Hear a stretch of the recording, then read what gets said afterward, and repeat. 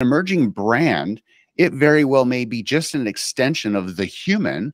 So how does that human communicate and connect with consumers in a believable way? Right. And sometimes some founders are not charismatic, right? Most are. Like, look at our, I was just listening to your guys' episode with Naked and Saucy. Oh my gosh, brain fade. Thank you, Paul. Yeah.